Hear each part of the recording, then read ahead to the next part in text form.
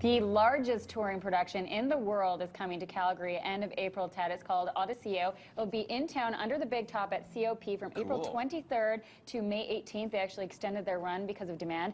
We had the opportunity to go behind the scenes in an exclusive tour of the $30 million production. And you can see why Odysseo marries the equestrian arts, stage arts, and high-tech theatrical effects. So think of Cirque du Soleil with the equestrian arts. If you saw Cavalia, this one is bigger and better. It is more than double in size. The white big top is the size of 2 football fields. It features 66 horses and 52 artists in a larger-than-life theatrical production. Now, the creator of the show, we had the opportunity to speak with him in Vancouver, Normand Latourelle, and he said that he intended to build on what he initially created with Cavalia. But what was your objective in moving the story forward? Well, my objective is to please the public. I don't want to reinvent the world. I just want to have the public be pleased. And this is a feel-good show.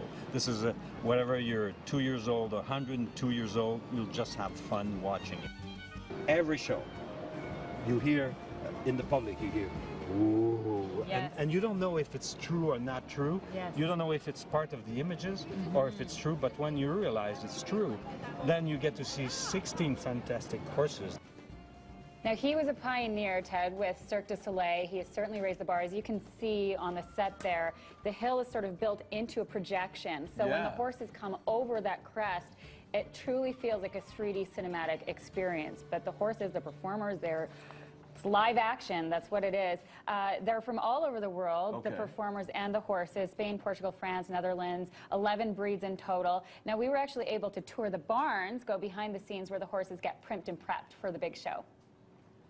So they obviously work hard, but they're very well treated. They're happy horses. Yes, really happy horses and really well bred. Every time we're moving, we try to find a place for them to get rest. So they have a holiday every 2 months, like nice pasture and everything. Yeah. And no, they're really, really good to get here over here, and nice team. A great team, and you can imagine the team it takes to put this all together. No kidding. 5 tents in total for the Odysseo village. The horses live in a climate-controlled stable tent complete with showers, a tack shop, and a blacksmith department.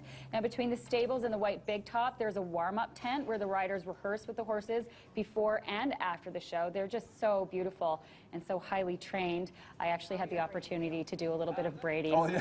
That's My you. Little Pony moment. The area also includes wardrobe, makeup, dressing areas for the 2-legged artists, the humans, and a staff kitchen prepares more than 600 meals daily. Odysseo coming to Calgary April 23rd and running through to May. Certainly one to see. And you can actually buy a package where you get to go behind the scenes and look at the horses. You can see the stables. Oh, that's cool. Yeah. There you go. Did you see Cavalia? I did. It was pretty wild. This show is basically what I wanted Cavalia to be, in that it's even that much more spectacular. So if you have a huge appreciation for horses and the technique, I think, Cavalia would have been something you could understand. This show is just, it's amazing. Awesome. There you go.